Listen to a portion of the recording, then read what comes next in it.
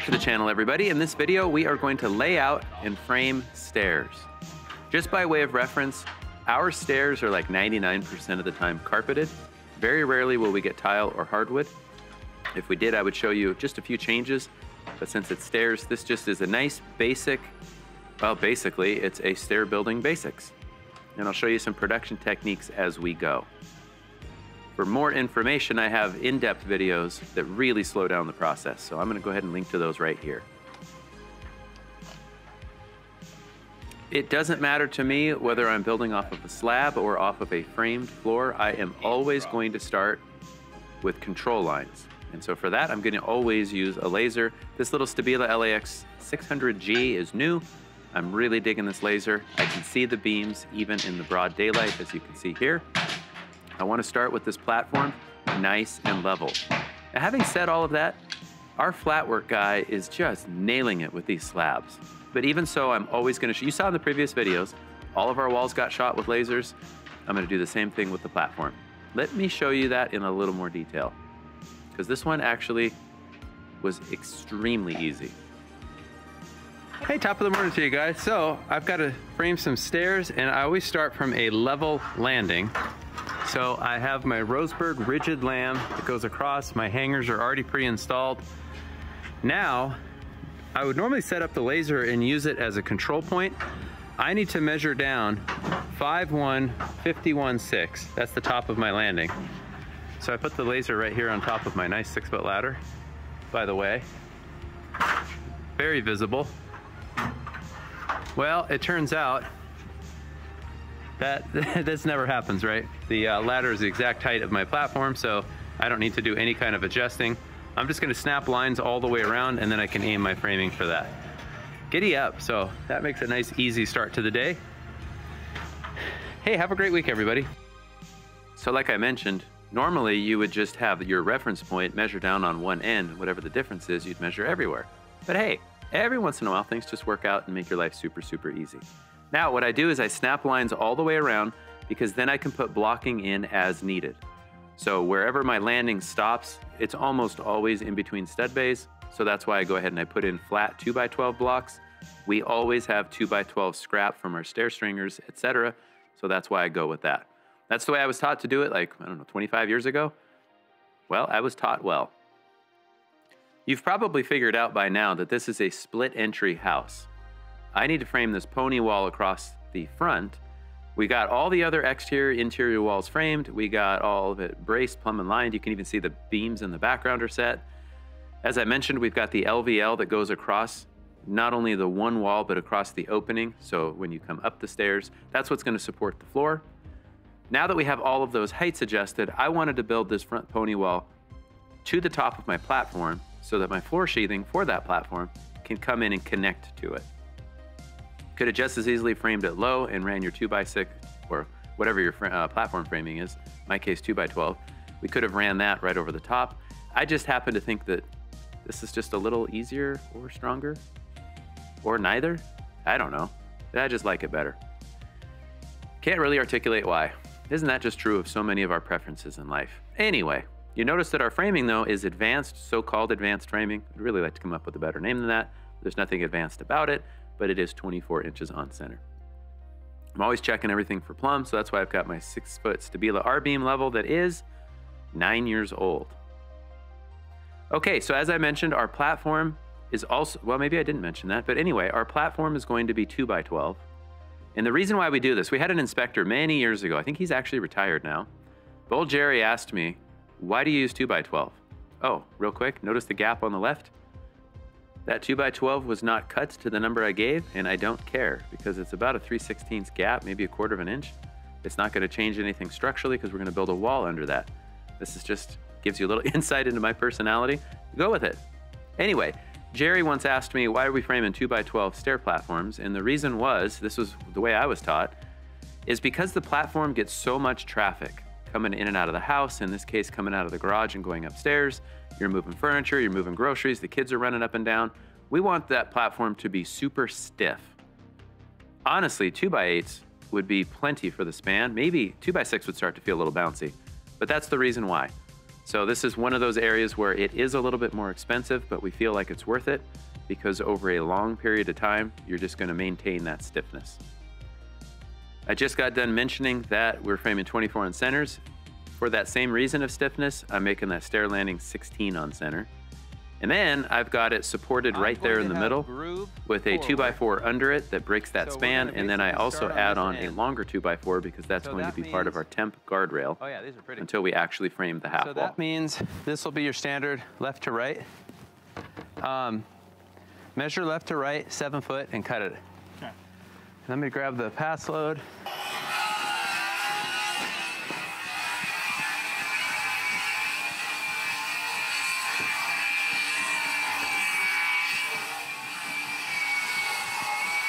The upper set of stairs on this house, I think, was 2 rise or 3 rise less than the lower. Part of that was because we raised the wall height. Notice on the upper left, we've got that big glue lamb header. We wanted an 8-foot door. The plan showed 7, so we raised the walls to match that. That being said, I'm extending the platform on the right to catch the heel of the upper stairs. Now, this is just for me, I find much quicker to frame this way. And just to prove to you how strong it is, watch. Do you have any 5-inch screws? I have, yes, a bunch. Okay. What I'm going to do,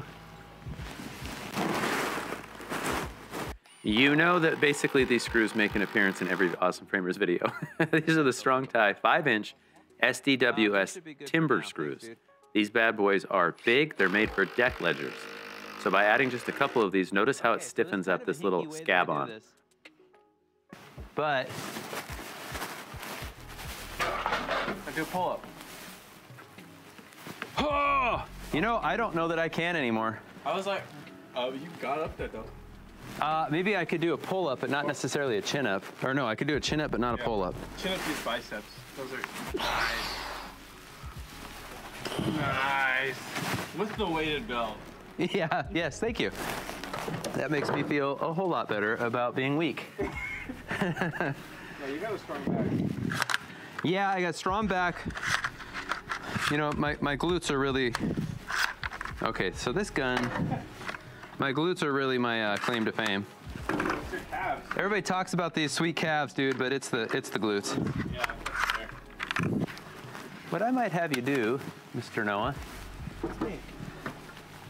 Mr. Noah, I'm gonna glue this, and then I'm gonna stand out of the way. I'm not gonna glue the whole thing. That way I've got a place to walk.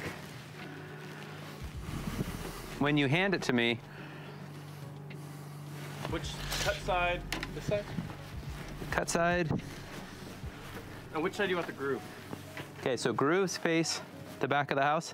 Okay, that goes that way. Okay. Yep, and then your cut side will be on the right. I'm just not gonna glue too far. I'm gonna draw a 4-foot line. What I'm gonna have you do is hold my phone stationary as I glue. Because this stuff is so cool. I know, I love watching it.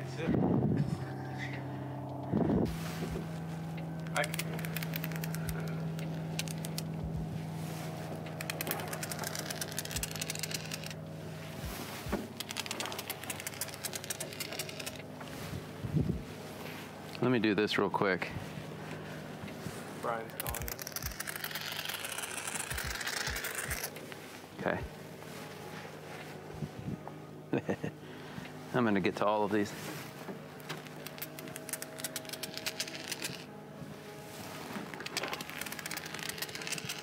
Okay, now this last one, if you just hold it, yeah, and then we're gonna let it reduce, just don't be too close. And you might need to hit the focus button. Oh, let's focus.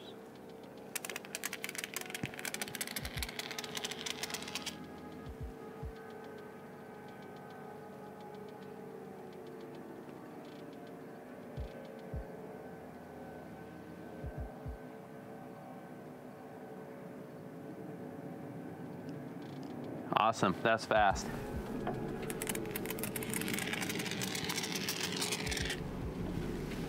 Okay, I'm gonna put this guy up here. I love this stuff.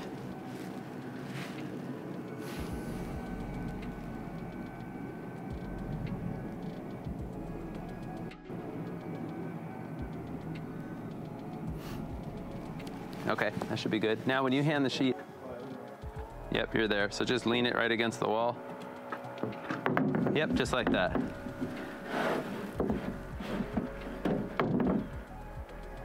Straight up to me.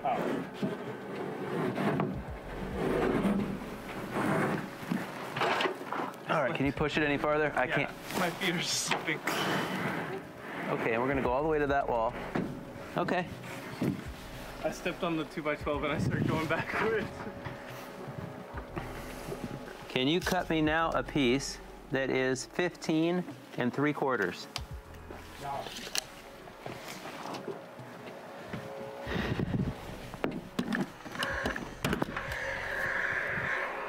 Please tell me that this battery,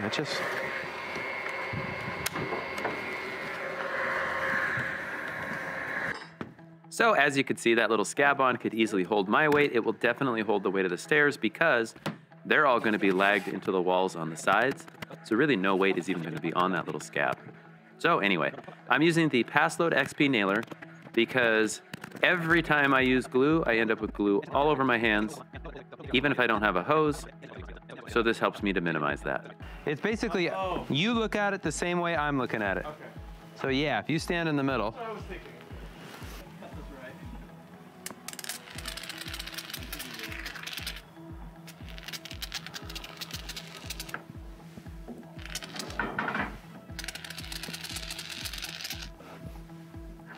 That's a fix mark.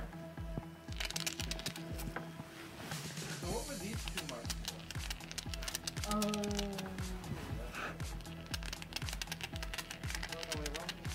No, this is the one I ignored. Okay. We're good. In the Pass Load, I am using a galvanized 8-penny nail, and it's a ring shank nail. Because I have the dots on the panel, if I've given numbers from the correct side, then I can use the dots and markings on the panel to make sure that I'm not missing. Even if I do miss, it's not that big of a deal. I can hop underneath and pound those up, but we don't want shiners because over time they'll squeak. And likely this landing will actually be hardwood or tile. I don't remember which. I think hardwood. So the stairs themselves will be carpet. It's a lot safer to go up and down carpeted stairs. People don't slip. But the landing itself will probably be hardwood. Having said that, I'll bet you anything it ends up tile. But it will not be carpet.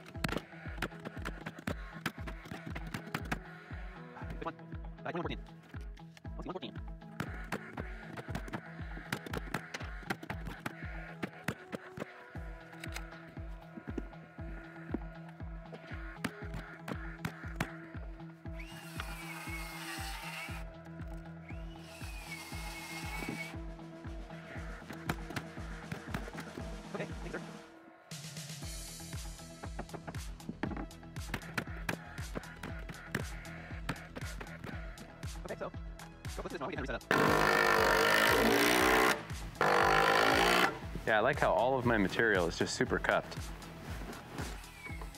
Okay, so I'm using 2x12 stringers, which I specified to be pretty. They did not come out pretty. So 4 of them total. The bottom 2 get screwed together with 3-inch screws. The top 2 then get legged in with 5-inch screws. The reason for that is so that I can only mark the top. And what I do is I measure the diagonal. So I calculate whatever the riser is. I have a 10-inch run. When I enter that into the calculator and hit diagonal, then M plus and then recall M plus equal. Again, you can see that in another video. What that allows me to do is lay out the points, so to speak, where the rise meets the run. Then I just mark the rise and run with a pitch block. I don't use a square for any of this. I switched a long time ago. And I don't remember, Noah. Don't forget to subtract for the thickness of your treads and also for the thickness of your risers.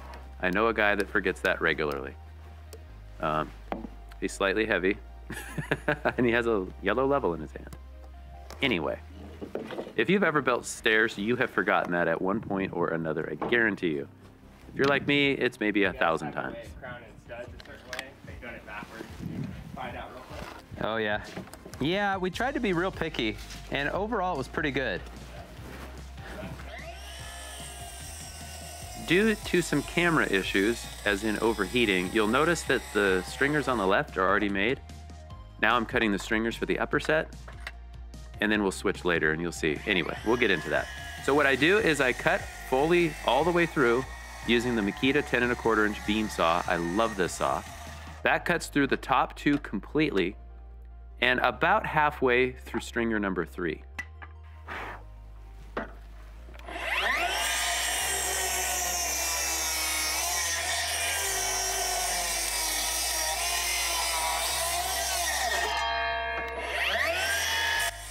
I cut right up to where the rise meets the run. I don't overcut on stairs. I do it all day long on rafters. I don't do it on stairs.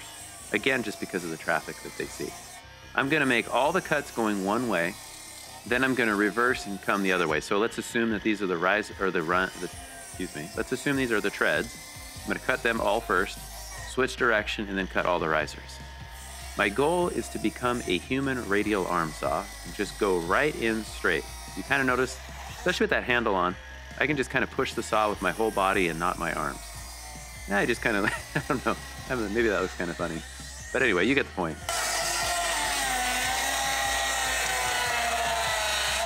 Man, this stuff is just... I definitely do not blame the saw because I had the same issues with corded saws. You can see the cups, and so all that internal pressure just, you know, is just hard on the blade and hard on the motor. We got some music. I've been jamming all day, but I can't work it out easy. I can't either. I can hear it.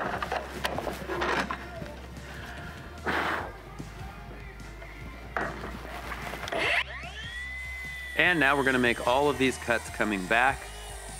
It's technically a little faster than switching directions. You know, rise then the run, then the rise then the run, or rise or tread, rise or tread. Does it really matter at the end of the day? Nope. I just find that for me, I'd rather stay in that rhythm of cutting all of the tread lines and then all of the riser lines.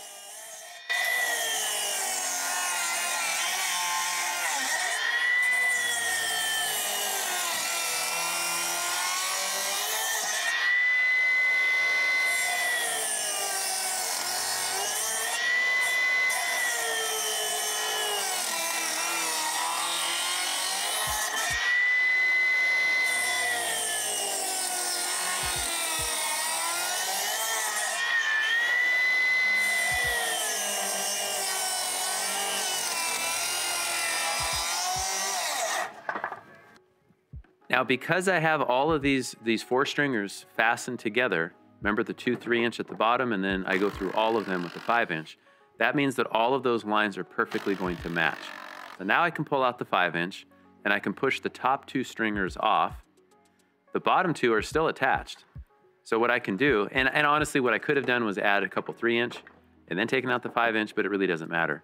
And I'll explain why in just a minute. What I want to do is then make the same cuts with the beam saw right up to the lines through the bottom 2. Remember, see how they're fastened? They haven't moved. Now I'm just gonna go right through those same cuts. I don't have to mark anything. I'm gonna make all of these cuts, and then you will see the magic.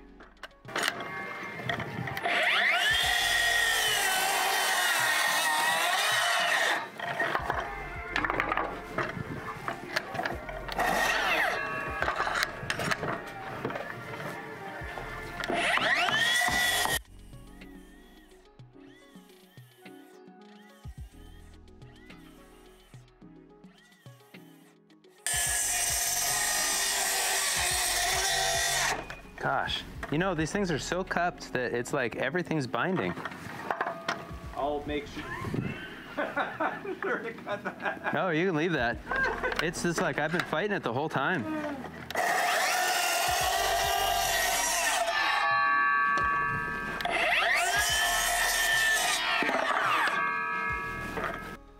That's my brother. He's the smart one. And I'm just the old one. You can hear it.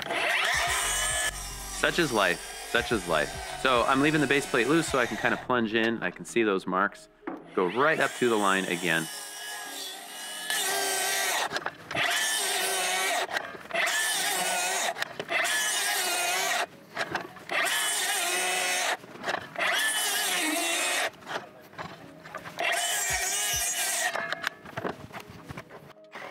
And here is the magic. I cannot say enough good things about this little Milwaukee Jigsaw. I have a Diablo blade in it. It cuts nice and straight, but it's super powerful. Like I'm just finishing the cuts, right? bringing it right up to where the riser meets the tread. But it's just, I don't know, for any of you who've used jigsaws, you know how easy it is to, get out of square, especially as you get thicker and thicker material. This thing just keeps it nice and square. I bought it locally like a year ago, and I was like, why in the world was I still using that old Bosch jigsaw? It was 20 years old. Live and learn. It's totally worth it. So basically what I do is I stack 4 stringers. I only mark the top, cut through all of them with the beam saw, take the top 2 off, cut through the bottom 2 again with the beam saw, just right up to the riser tread line. Then I go through and I finish that with the jigsaw. Normally I would still have those 2 on the left fastened together, but I was having some issues with cracking stringers, and so I elected to do them one by one. There is some repair work in that, which I'm not showing in this video. Okay, we're getting there, we're getting there.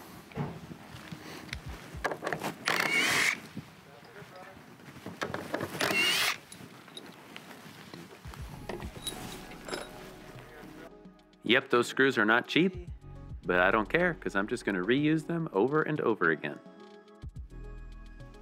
And through the magic of editing, we are now fast forwarded. We time traveled back for that section, and now we went back to the future for this section.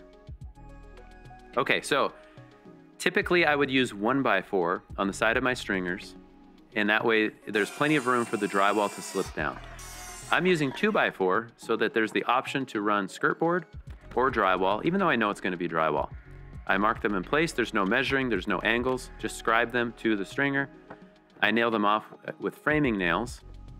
Then eventually when we go and when we attach the stringers, we're going to use those 5-inch screws through the stringer, through the 2x4 into the studs. And that's why I say the staircase really is held up by all of those, so-called lags, but those ledger screws. It just lags is a maybe easy to understand word. And so really nothing in the middle of the stairs is actually bearing on the stair platform. My preference is to rip down Advantech into my stair treads. This DeWalt saw is a beast at ripping. It is the only thing I like using the saw for. So we have permanently left that Circ Saw Technologies, I think it is. I'll put a link in the description. This ripping guide is awesome. This is the old one. The new one is even better. It allows you to make even bigger rips. I just set it to 11 1/4 because my treads are 10 inches. I want 1 1/4 overhang, so 11 1/4. I set the saw to that, tighten everything down, and well, you can see this is real time, just how quickly we can get through those cuts. Another advantage of using Advantech, it's a lot more stable in our wet weather than our old OSB bullnose treads. The other advantage is I can just throw a few extra sheets on the lumber list. And then my stair treads, my stair landing, and my floor are all going to perform the same because they're the same material. You definitely don't have to do it this way. For me, I just find it to be pretty productive. I would love to avoid ripping them, but it takes like 2 minutes. It's just no time at all.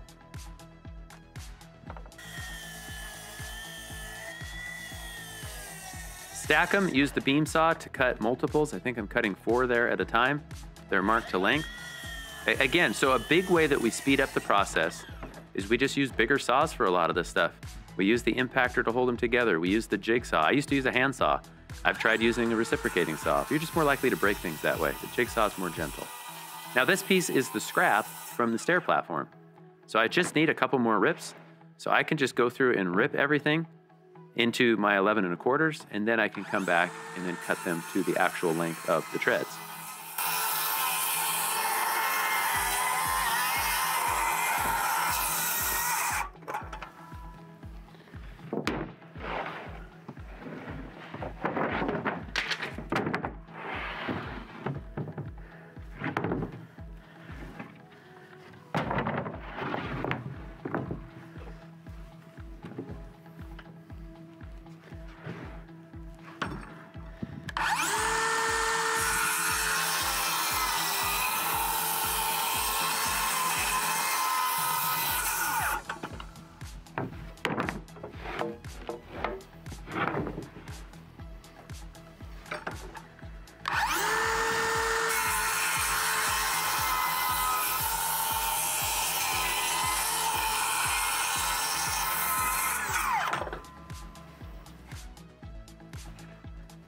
was a pretty fragmented couple of days. So I was building the stairs the day before this.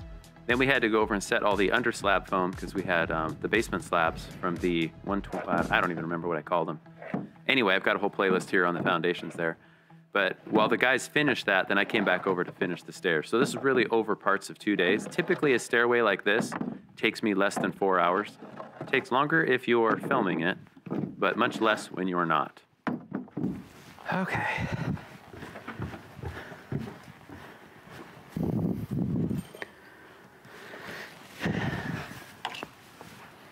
Right there. I'm just making sure I'm loaded up with 3-inch framing nails. They're a 3-inch 0.131 diameter, so they're not going to split the Doug fir. And then it's a, I don't know, 2 3/16, 2 3/8, 2.5. I don't remember what the 8s are, but a galvanized ring shank for the treads.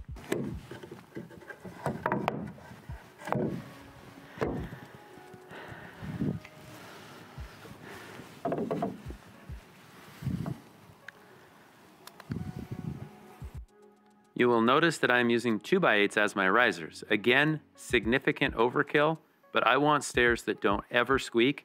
And when I fasten the treads down into 2x8, I have a whole lot more than nailing them or not nailing them into like OSB risers or even 1x8, which is what we used for many, many years.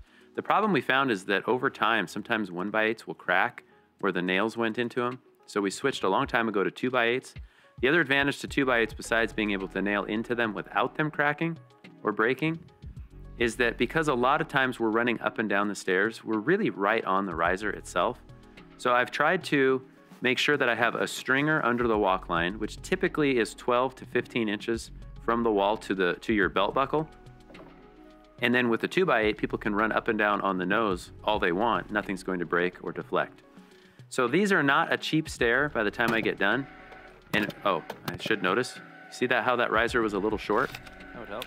Yep, I don't care because I know I have plenty of room between it and the wall. Yeah, I know. Some people are, you're going to be triggered. You're going to be triggered. I know you are. I'll try to be a little more careful on the others. Then I have blocks between the stringers that have been screwed down to the platform. I'm going to nail the riser into that as well. Hey, look, that one looks a little bit better, right? Normally what I do is I cut the risers 1/4 of an inch less. Oh man, that one's long. That was dumb of me. You guys are going to think I'm a total hack. I know that because when I posted this on Instagram, that's what people said. Okay, that one looks a little bit better. Now I typically will cut them like 1/4 of an inch short so that I have an 1/8 on each side to play with. So if I make one side super smooth, the other side will have it will be 1/4 short. Who cares? The big thing is, if your stairs squeak, you're a hack, even if everything was flush, right? I mean, that's what people will think, the people who live in the home. Some of us kind of like squeaky stairs, but teenage kids don't because then they can't sneak in and out. This is all real time. You can see how quick this process goes. If we've done our cutting well, if we've done our assembly well, and we did the math right, then the rest of this is pretty gravy. It's just pretty easy. And again, I just like the Passload XP nailer for work like this because there's no hose. It's going to be easy to clean up and roll up. Also, I'm not getting any glue across my hands or a hose. We have like a 25-year-old Senko hose that has just all kinds of glue still on it, dragging it through the old polyurethane glue. I did end up with glue all over my hands on this one. I can't figure out how, but it kind of stains your hands for a couple of days. That's life. Besides, you want everybody to know you've been working, right? So you better have something on your hands. This is a step that I don't think is necessary anymore, but I still do it. I am gluing the back of the risers so that I can push them tight to the treads. Squeaks really are primarily caused by nails that split out or shine, they miss. And then as the material moves up and down, that's where you get the squeak. I have not found that the riser material and the tread material touching causes any squeaks because it's all really way, way stronger than it needs to be. Having said that, it only takes a second to glue them, so I go ahead and I glue them. But I don't fasten through the back, and the reason is because you can't really fasten into OSB treads without just blowing them out. I used to go through the back when we used the old 1 1/8" bullnose. I had more to aim for, and we would do that by hand, just use smaller 8-penny Galvy nails. I just think that's a wasted step now. I've stopped doing that quite some time ago, and our stairs are not squeaking.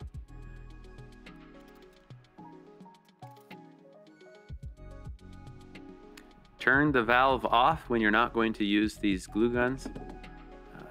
Well, you can see, in fact, you saw in the previous video when I showed how to clean them. That particular glue gun has a bent nozzle, and it still works great because turn the nozzle off, make sure you clean it. All right, there's some nice product placement. Flat out best. Yep, it really is. Advantech is a great subfloor. I am going kind of slow because I want to make sure that those nails go through the tread into the stringer without blowing sideways. I just don't want that. So when I'm done, I'm going to go underneath and just double check that. 2 nails through the tread into each of the cut portions of your stringer. And then it's just lather, rinse, repeat.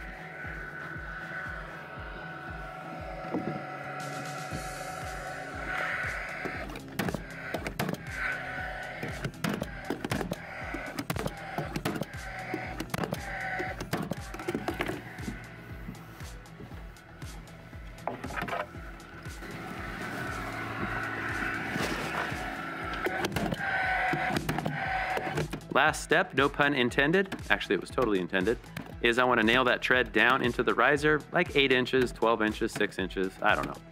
Whatever you think, but I'm making sure that I aim, and my eye is good enough for this because it's 1.5 inches, right? It's kind of hard to miss at that point. Just take into account that overhang. I'm nailing the tread down into those risers, and that way it's nice and clamped while the glue sets up. Again, that's the spot where people will be running up and down, so there it is. Thank you everybody for watching. Please hit that like and subscribe button, and we will see you in the next video.